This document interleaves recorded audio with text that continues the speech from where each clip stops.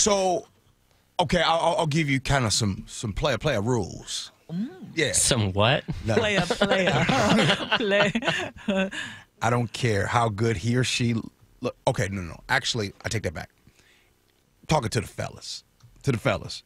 If the barista, the whoever it is at the gym or at the job, don't do it.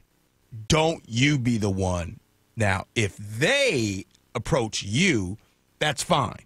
But it can't be the other way because it's only a lose-lose situation because the percentage that you actually are going to go on that date are already low. And if you miss, just understand that you're going to be talked about bad. Or you're going to possibly have to find a new coffee shop.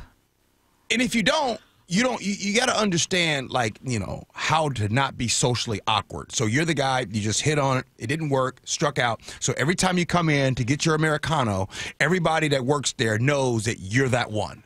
You're that one. And then you're going to probably try it again because there's going to be another barista that still goes to work there. And then you're asking about her. And then everybody at the job knows that you're the one. Just don't do it. So